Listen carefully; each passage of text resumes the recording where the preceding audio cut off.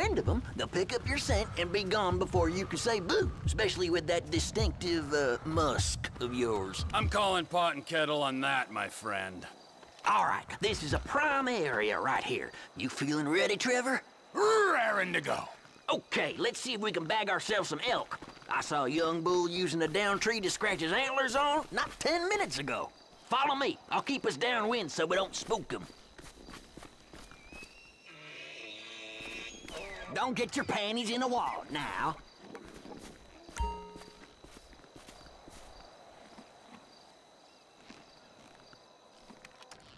Go on, put him down. In hard, clean as you get. Very nice. Hey, I thought you was having fun. All right, stick with me. I'll lead us further in. Keep quiet and stay close.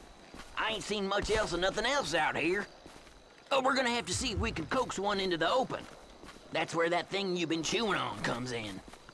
Ah, yes. Please enlighten me. It tastes like old person.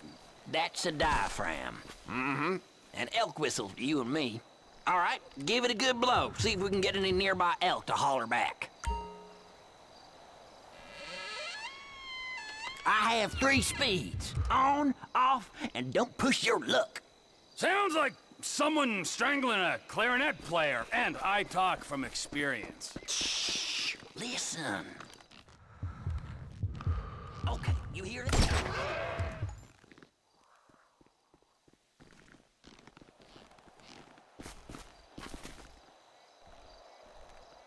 Heart shot, like a true professional. Okay, follow me. We'll move a little further in. Stay quiet. I think we might have a mating pair up ahead. Let's check it out.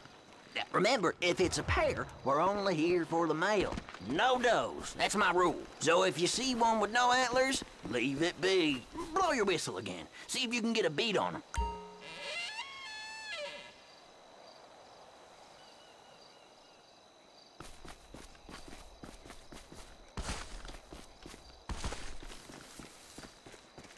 Okay, this is good. Same as before, nice and steady. Don't aim at something you ain't prepared to kill.